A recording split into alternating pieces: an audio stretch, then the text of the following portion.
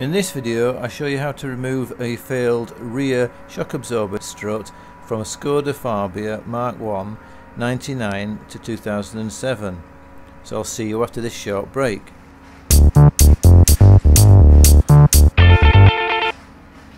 First thing you want to do is find level firm ground and put the handbrake on, then chock the wheels both sides at the front, then locate the indented mark close to the rear wheel arch and place your jack on the actual seam just slightly underneath that, and wind up the jack until it's firmly in place.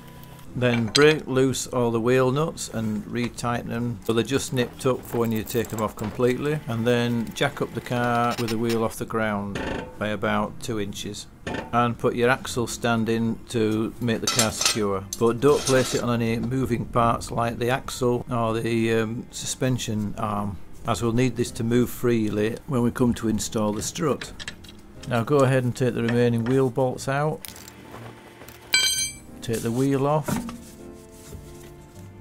and put it underneath the car for extra security. Once you've got the wheel off and supported, you can have a look at the suspension strut. Now very often you can find with the failed they leak oil, and you get oil coming down here, and there's obviously oil been leaking on here because it's congealed on here and it's dripping down there. Yeah. So that's failed. So to get the strut off, it's located at the bottom down there, a straightforward bolt. I think it's something like a 17 or 19. I'll have a look when I get to it. And then we've got this to take the top part of this suspension strut off. We can't get at it because of this cover, this inner cover, so this has to come off first, and it's attached by some T25 screws, and there's a bit of muck. I have to get rid of all the muck first. There's one in there, there's one there, there's two there, there's one here, and there's one here, one here, and one here, and two more at the top of the wheel arch, which are out of sight here and face inwards towards the car, and here. Probably a good idea to spray the screws with penetrating fluid and then clean out the star recess with a sharp point of some kind.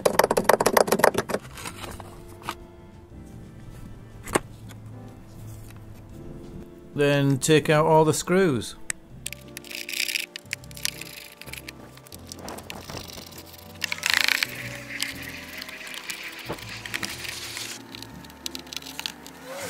Once you've done that, it's just a question of waggling the plastic panel loose a little bit, pulling gently down, split where the strut goes to allow you to bend it around that so you can remove it.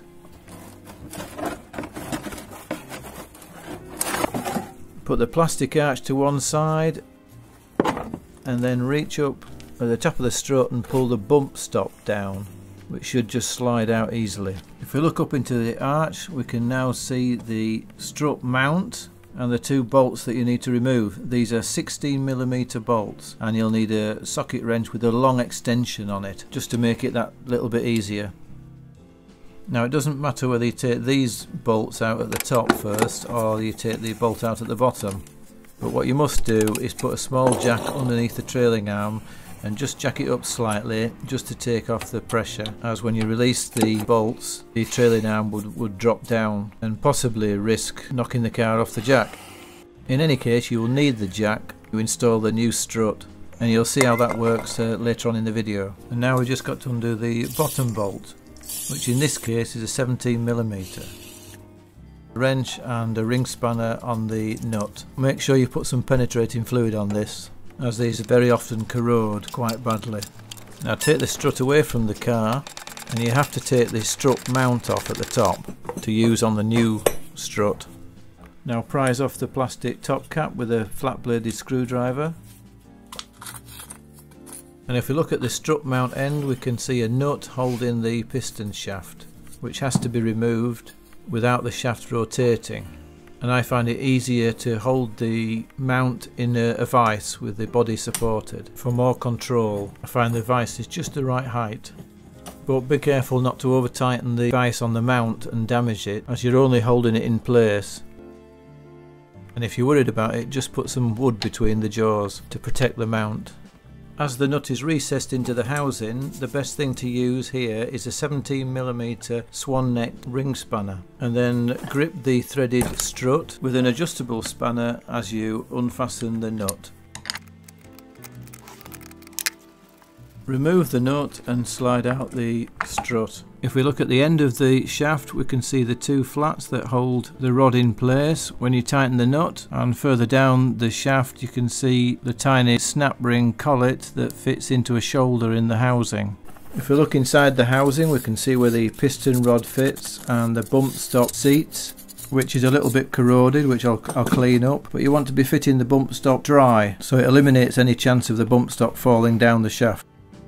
One thing that's quite common is the bump stop breaks where it joins against this plastic cover that protects the shaft from corrosion. This one's okay, so I just need to refit that. Take the new shock absorber out of the box, and it's always a good practice to marry up with the old original shock absorber to make sure all the dimensions are the same. As with this bottom pivot bush is a different style, but the width is exactly the same, so that should work in the same way without any problem.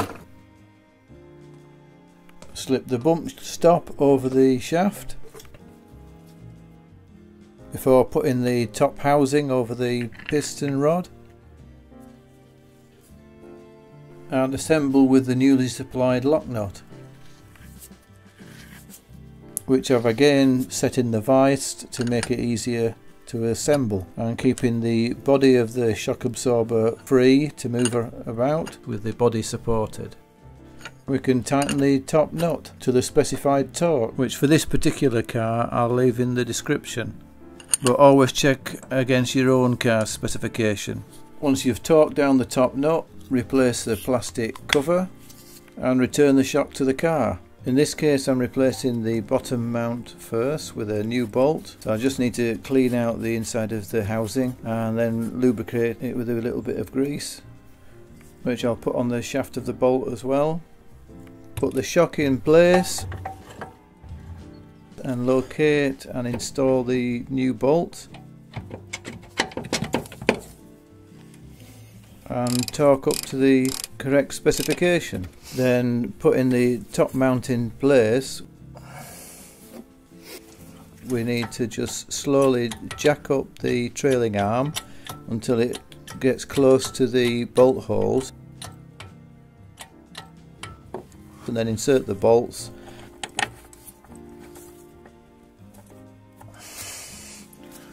and tighten the bolts up to the correct torque, and we're done.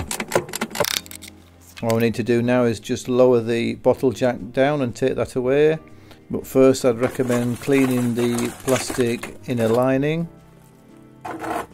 Once you've cleaned the liner, then you've got to hook it over the disc here, but there's a split where the suspension strut goes, so if you just put that over there, it stretches pretty well, and you just put it either side of the strut. That's that, and then you just have to lift it up in place, and it just goes up nicely like that. There, sort of what I usually do. Put a bit of copper-ease on all the screws. It just helps you get them off the next time.